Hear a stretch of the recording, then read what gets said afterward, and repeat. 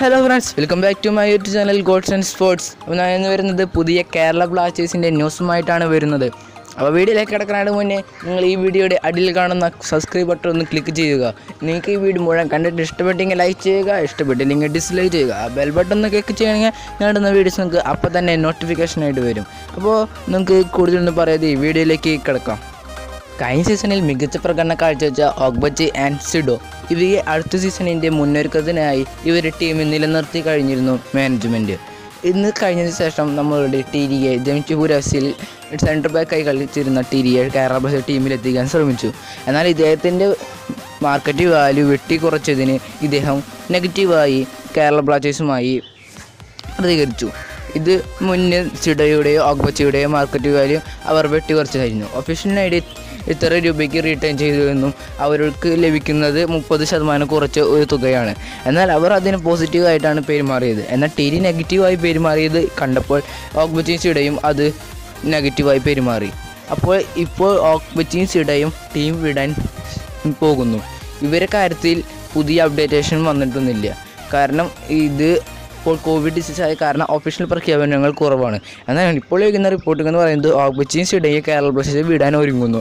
അതാണ് ഇപ്പോൾ ലഭിക്കുന്ന ലേറ്റസ്റ്റ് അപ്ഡേറ്റ് എന്ന് പറയുന്നത്.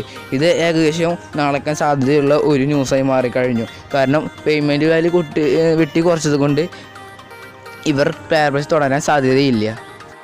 ഇതിലൊരു പ്രശ്നം എന്ന് പറയാൻ സാധിക്കുന്നത് ഇനി ഒരു വിദേശ താരവും കേരള ബ്ലാസ്റ്റേഴ്സിലേക്ക് വരാൻ ഇഷ്ടപ്പെടില്ല. കാരണം തങ്ങളുടെ മാർക്കറ്റ് വാല്യൂ വെട്ടിക്കുറച്ച് കേരള ബ്ലാസ്റ്റേഴ്സിൽ ചേരാൻ അവർക്ക് ആഗ്രഹമില്ലായിരിക്കും. തനിക്ക് തങ്ങളുടെ കരിയറിൽ തങ്ങളുടെ വില പോകും, തങ്ങളുടെ മാർക്കറ്റ് വാല്യൂ ഇടിയും എന്നൊക്കെ വിചാരമുള്ള വിദേശ താരങ്ങൾ ഇനി കേരള ബ്ലാസ്റ്റേഴ്സിലേക്ക് വരാൻ സാധ്യതയില്ല.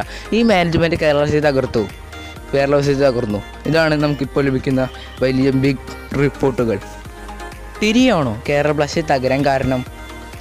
ടിരി കേരള ബ്ലാസ്റ്റേഴ്സിലേക്ക് വന്നപ്പോൾ അദ്ദേഹത്തിൻ്റെ മാർക്കറ്റ് വാല്യൂ വെട്ടിക്കുറച്ചു. അദ്ദേഹം നെഗറ്റീവായി പെരുമാറി. അത് കണ്ടു ഓഗ്ബച്ചിയും സിഡയും നേരത്തെ പോസിറ്റീവായി പെരുമാറിയതിനായിട്ട് വിട്ട് ഇപ്പോൾ നെഗറ്റീവായി പെരുമാറി. ഇതിനെല്ലാം കാരണം ടിരിയോ അല്ല, ലോകാന്തര ക്ലബ്ബുകളായ ബാർസലോണ, റിയൽ മാഡ്രിഡ്, FC തുടങ്ങിയ എല്ലാ ക്ലബ്ബുകളും ചെയ്യുന്നത് പോലെ തന്നെയാണ് കേരള ബ്ലാസ്റ്റേഴ്സ് പ്ലേയേഴ്സിൻ്റെ മാർക്കറ്റ് വാല്യൂ വെട്ടിക്കുറച്ച് 30%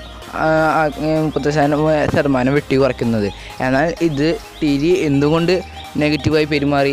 ഇദ്ദേഹത്തിന് കേരള ബ്ലാസ്റ്റേഴ്സിൽ വരാൻ ആഗ്രഹമില്ലായിരുന്നു. അതുകൊണ്ടാണ് ഇദ്ദേഹം ഇങ്ങനെ പെരുമാറിയത്. ഇദ്ദേഹം കാരണം തന്നെയാണ് ഇപ്പോൾ കേരള ബ്ലാസ്റ്റേഴ്സ് തകരാൻ പോകുന്നത്. പിന്നെ മാനേജ്മെൻറ്റും. ഇന്നത്തെ വീഡിയോ ഇവിടെ അവസാനിക്കാൻ പോവുകയാണ്. കൂടുതൽ ISL അപ്ഡേറ്റും ട്രാൻസ്ഫർ ന്യൂസും ഫുട്ബോൾ ന്യൂസുമായി ഞാൻ വീണ്ടും വരും. നിങ്ങൾ കാത്തിരിക്കുക, സബ്സ്ക്രൈബ് ചെയ്യുക, വീഡിയോ ഇഷ്ടപ്പെട്ട ലൈക്ക് ചെയ്യുക, ഇഷ്ടപ്പെട്ടില്ലെങ്കിൽ ഡിസ്ലൈക്ക് ചെയ്യുക. തുടർന്ന് നല്ല വീഡിയോസ് ഇടുന്ന പ്രതീക്ഷയോടെ ഞാൻ നിർത്തുന്നു. ഇത് ഗോഡ്സൺ സ്പോർട്സ്.